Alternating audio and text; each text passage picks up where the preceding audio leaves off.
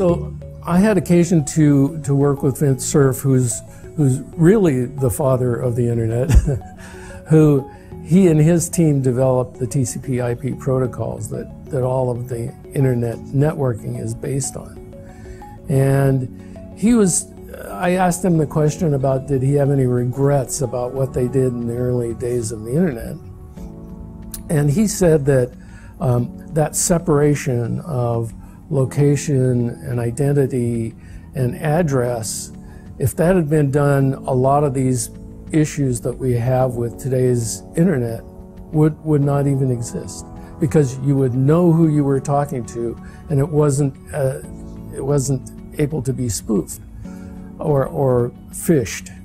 So he was really emphasizing that if he could change all that, that would be the big thing that he would change. Well, HIP actually does that. It enables you to identify who it is that's on the other end of that pipe securely, and enables you to control your environment and your infrastructure.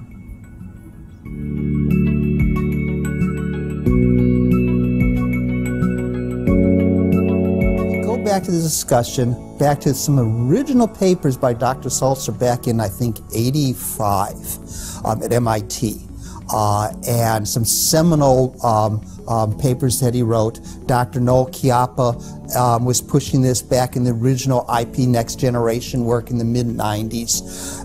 And what came called endpoint identity, which Dr. Steve Bellevin said, if you can't secure it, don't dare do it, because here are the attacks. HIP gave a way to do it in a secure manner. Now the discussion is even moving forward to what's called identity-oriented networking, where the identity of the device is key on the with the networking infrastructure being the transport, and we call identity locator separation.